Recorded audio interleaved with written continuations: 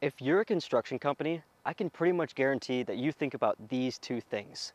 The first, you want to be profitable, and the second, you want to make sure that you do things well. You want to provide a great building for your clients.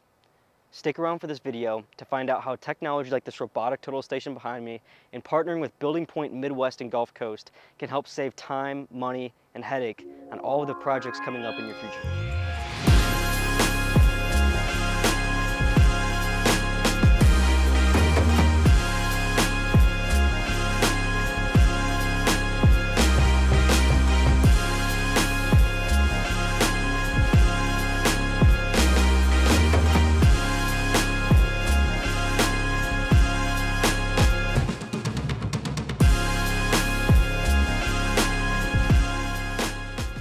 No matter your project size, with Trimble and Building Point, you're able to load any type of drawing into this tablet right here, PDF, 3D model, 2D CAD file. You can even overlay multiple drawing types. Let's say you had a civil plan and you wanted to overlay a PDF on top of that, a CAD file, to make sure that your PDF is on state plane coordinates. You're able to do all of this within Trimble Field Link, one software.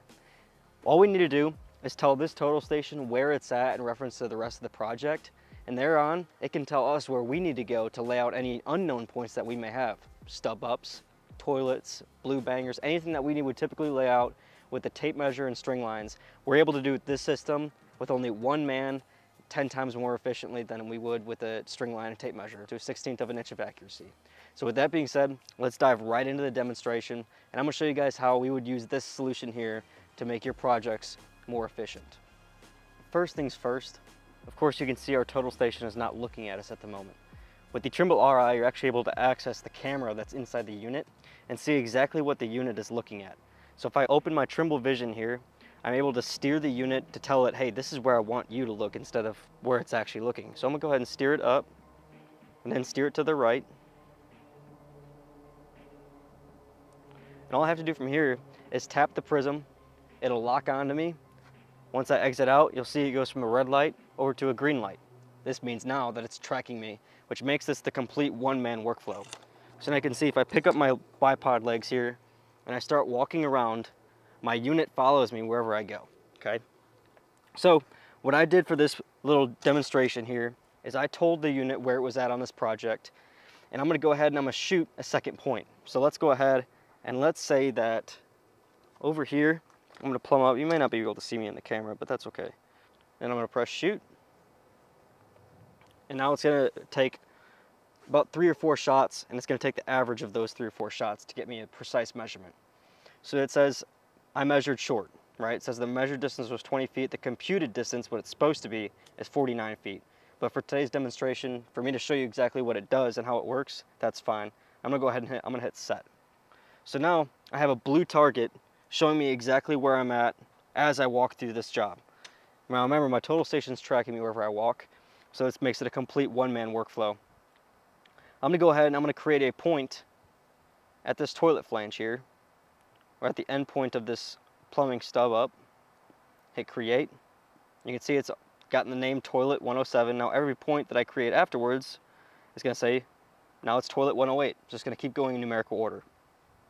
So if I go to measure and I hit layout,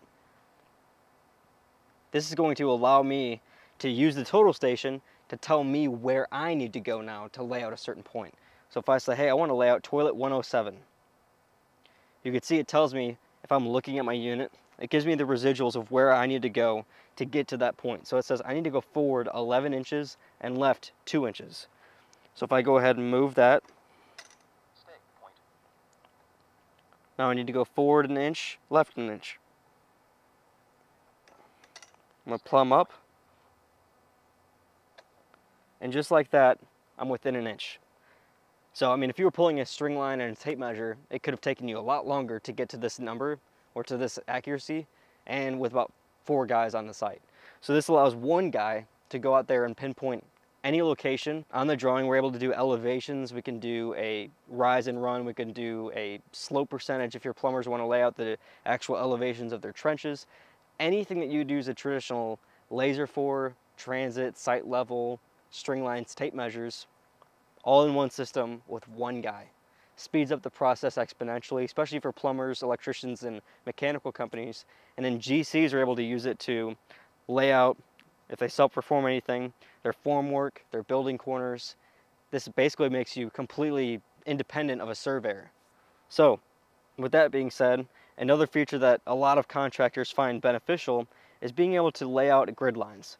So let's say you wanted to put nails in your batter boards as a general contractor to show where your subs need to be pulling from, right?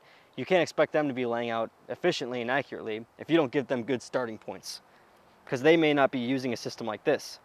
So if I go to my line layout and I have a 0-foot offset as set on the bottom right hand corner, I can select a line. You can see on the top of the screen it tells me, hey, you need to go to the left to get on that grid line. So if I move 2 feet to the left, you can see it changes.